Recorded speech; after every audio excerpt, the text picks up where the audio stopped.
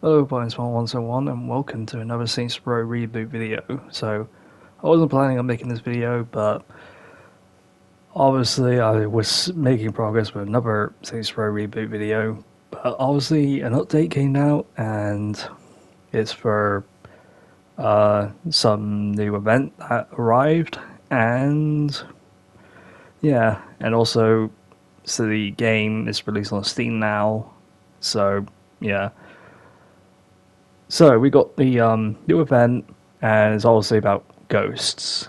So I was literally playing it, and I was going into the intro, but the fucking game crashed on me for 3 minutes. 3 fucking minutes. Got a game crash, and lost the intro footage, and I got fucking pissed. But hey, so I'm going to talk about the intro. So, obviously, you had to go to the creepy house, and Nina is literally going to phone call you, talking about, hey, this is this woman that she needs your help with, and obviously, you got to go to the house and just literally talk to her, and then she gives you information and tell you to go to these locations, and yeah. So, there are five demons slash ghosts that you do need to, like, go to. So, obviously, this is the first location. I started to fucking go inside a Ghostbusters vehicle, which is fucking stupid and hilarious.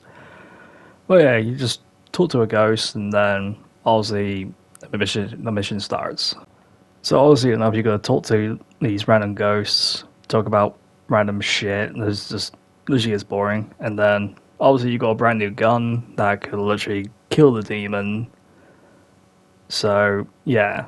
Also, this weapon is kind of a bit shit, but I literally tested it out when I literally completed the whole entire thing.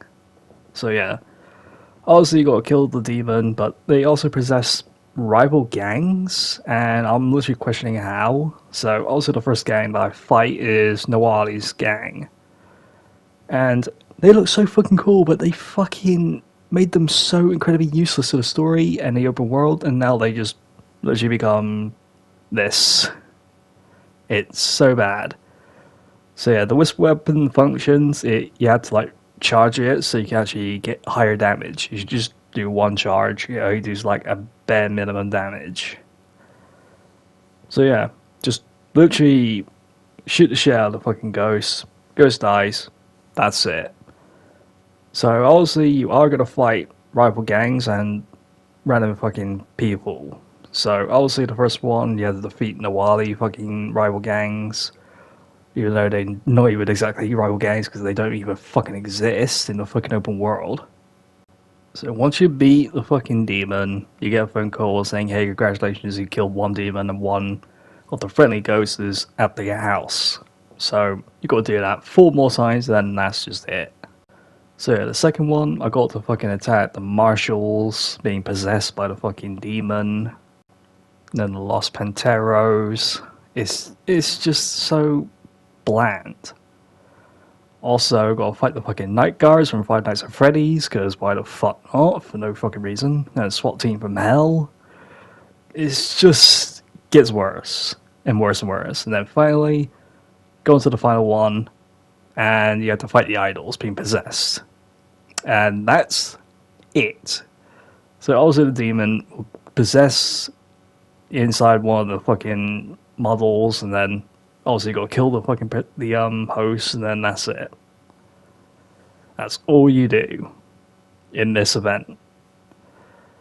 Well, yeah, it is replayable, so it's up to you if you want to keep replaying this shit all over again. But for me, it's gonna be a one-time thing. It's not that great, to be honest. But yeah, so you get a couple of rewards when you literally complete the whole thing.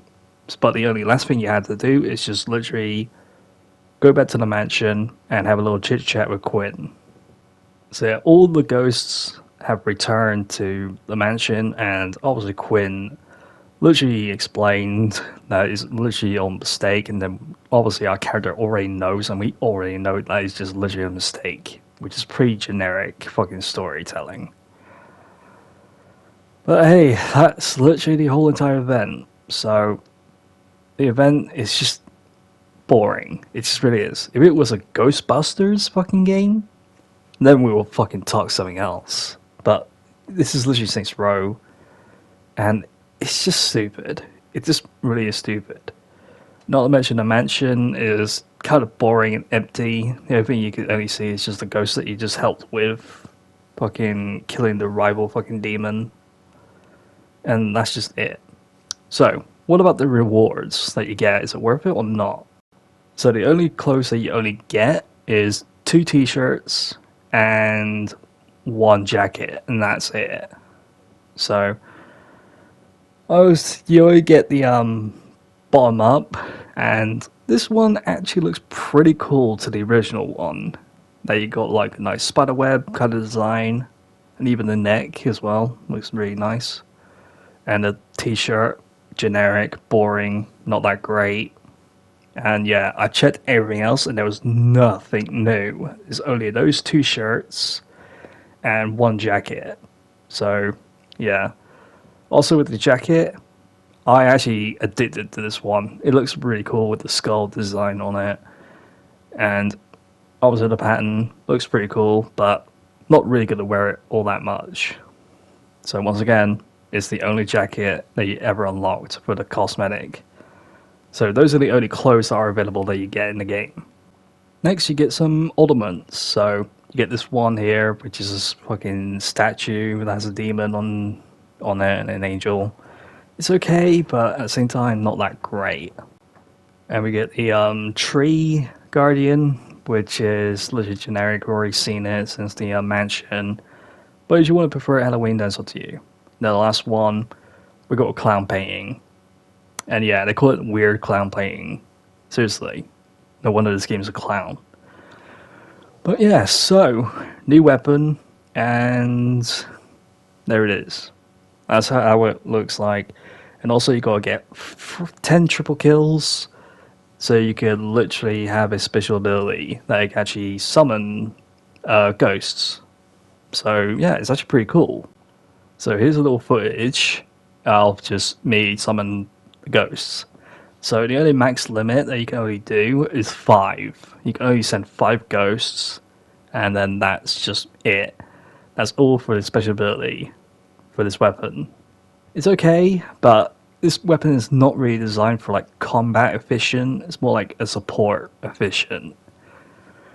But yeah, it's an okay weapon, but it's more goes onto a support role, not really combat action type of weapon. Also, we got a new material, so we can literally make our weapons, vehicles, cosmetics, and our character look like a ghost, which is actually kind of neat. And I actually do like that. It's actually pretty cool to actually see that, and it's literally been like a while since we had a different material thing. So yeah, he could literally be a ghost, but in the most weirdest way, not that much of a good way, because you still be like visible, having just like this blue and green type of color, and you phase out a little bit. But yeah, and that's it. And also, you can actually save your game with cheats on. I did test it out, and it did have a cheat symbol notifying that you are having a save with a cheat. So it actually works. So I'm very appreciative that the cheats actually work, but obviously for me, I already unlocked all the achievements, so there's really no purpose. I just literally not having cheats on. So I'm obviously going to put cheats on, because who the fuck cares about playing this game or getting achievements? So yeah, hope you guys enjoyed the video. Make sure you drop a like, subscribe to my channel, it really helps me out a lot. And what do you think about this update? Do you like it, dislike it, somewhere in between? Let me know in the comments below. And if you were mentioning, is there any new vehicles? Because they did showcase the like the witch, the broomstick witch fucking vehicle. I looked high and low for it, not there. So obviously my theory is probably gonna be on the Halloween update. But yeah, see you guys in the next video. Take care, everyone. Bye bye.